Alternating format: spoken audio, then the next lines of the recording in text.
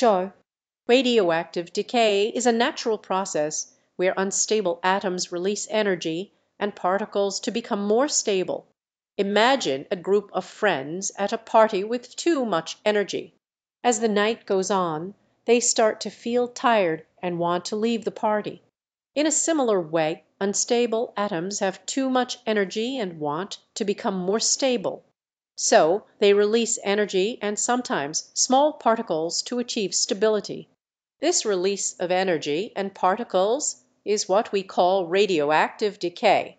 It happens spontaneously and continues until the atom becomes stable. Think of it as the atoms trying to find their own balance and calmness.